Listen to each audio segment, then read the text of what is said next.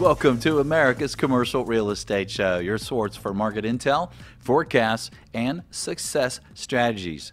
This segment is brought to you by Bull Realty Asset and Occupancy Solutions. Visit bullrealty.com.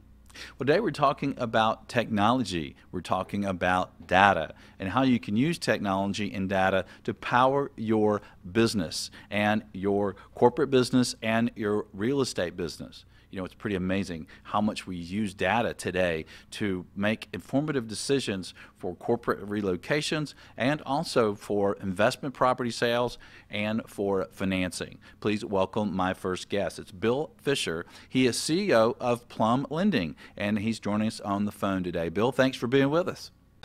Thanks for being here, Michael. Always a pleasure to be with you.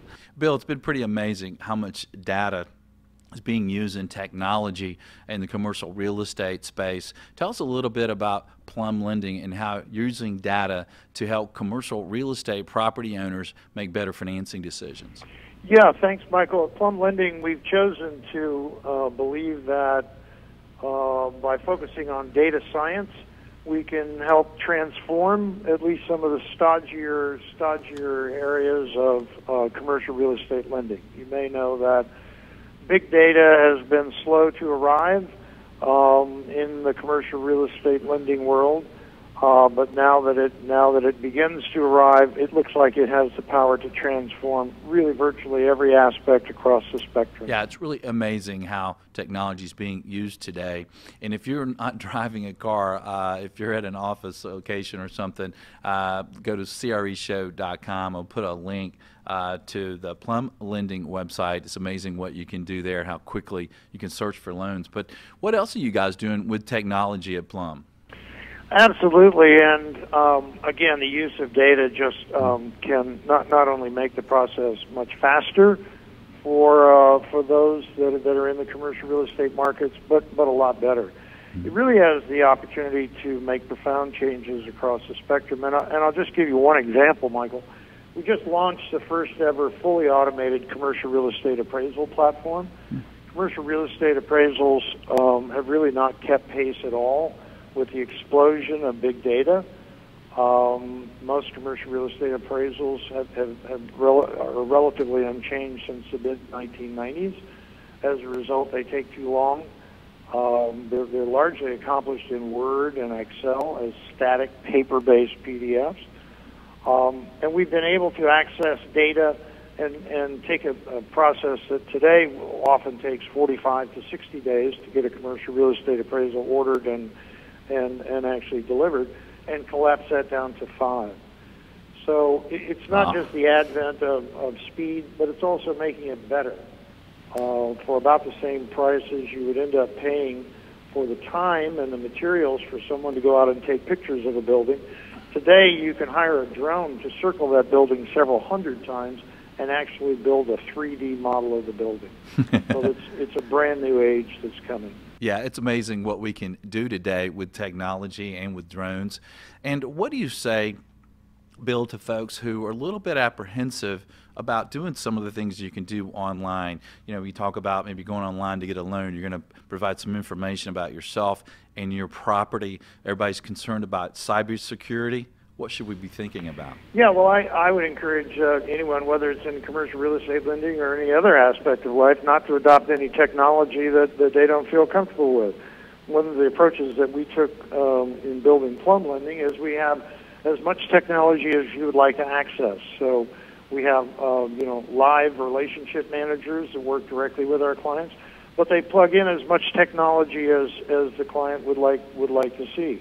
We have clients that only want to interact with us in an online fashion, and we have those who would like to plug into us through live conversation and have that conversation and that transaction enabled by the use of high speed data and transaction technology. So I don't think it makes any sense to try to force people to move in a direction.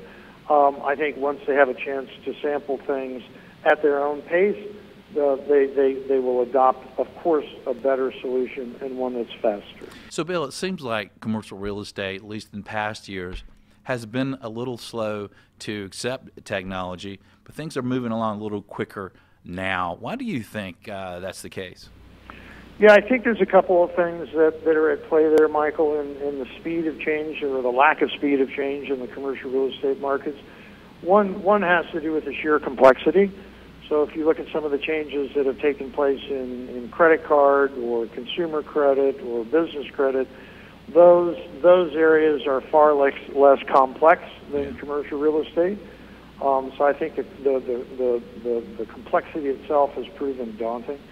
I think another reason is, most entrepreneurs are the drivers of change, and most entrepreneurs are out to change things that they have personally experienced that they believe can go better. It's only a tiny fraction of the American business community that has even experienced owning a commercial real estate property. There's something less than a couple of million property owners. As you know, you have to be somewhat wealthy to actually play in the game, and most entrepreneurs being young, they just haven't experienced that, so there's been a lack of entrepreneurial talent attached to what is inherently a complex issue. I will mention on that topic, though, that change is coming. Of course, innovation has to be financed because innovation doesn't pay for itself at the outset. But there are huge pools of capital that have now been formed to attack the commercial real estate fintech industry, and for three typical reasons. One is the money that's stacked up for innovation looks for large markets. Of course, commercial real estate being on the order of $13 trillion is one of the largest asset classes out there. The money that's stacked up around innovation looks for markets that have been slow to adopt technology, and everyone would agree that that's true of the commercial real estate world. And last, the money that's tied up around innovation looks for markets that are inefficient. And I don't think there's any of your listeners who are at work in any of the different aspects of commercial real estate that wouldn't agree that the commercial real estate markets are still largely very inefficient. So change is coming. It's certainly time for your listeners to pay attention. Yeah, I certainly agree with that. Technology's really changing. We just created a new website at my firm at Bull Realty, and you can now go online through DocuSign on our site and sign confidentiality agreements. You can also sign and execute offers to make offers on properties. So do you think we're going to continue to see this, Bill? Are we going to continue to see technology change at a rapid pace in commercial real estate? It seems like there's a lot of complexity in commercial real estate, and you really need some people and relationships as well. Yeah, it absolutely does. Although I would mention that the sheer complexity of it is actually a boon for those who will begin to attack the inefficiencies through data science. Of course, data science partly depends upon being able to access huge and complex databases and then see within those databases heretofore unknown relationships between different pieces of data that produce actual insights. Again, the fact that commercial real estate is so complex then yields the fact that you have a huge number of very complex databases that you can draw on. And that means that now that data science is beginning to come to the commercial real estate markets, you should see things accelerate at a blinding pace. We're talking with Bill Fisher, CEO of PLUM Lending. Bill, what would you say to users today of technology? When they're trying to figure out what technology to use, it seems like there's a lot of choices out there. Again, I think given the fact that it is a complex world, I think most people in the commercial real estate world are going to want to adopt the technology at their own pace. I think they're going to look for providers like PLUM Lending that offer you a mix of high-touch personal service and as much technology as you would like to employ, but without actually force-feeding you technology in a way that could cause you to be concerned either about the sanctity of your data or about the actual experience. So I would encourage people to use the technology that they encounter, but to do so in a way that allows them to mix it with the relationship that makes them comfortable. Yeah, I think that's fantastic. You need the relationships and need the one-on-one contact. to help make more of these transactions easier to close. Well, Bill, thanks for joining us today. Well, stay tuned. We'll have more on technology for your commercial real estate endeavors. I'm Michael Bull. This is America's Commercial Real Estate Show.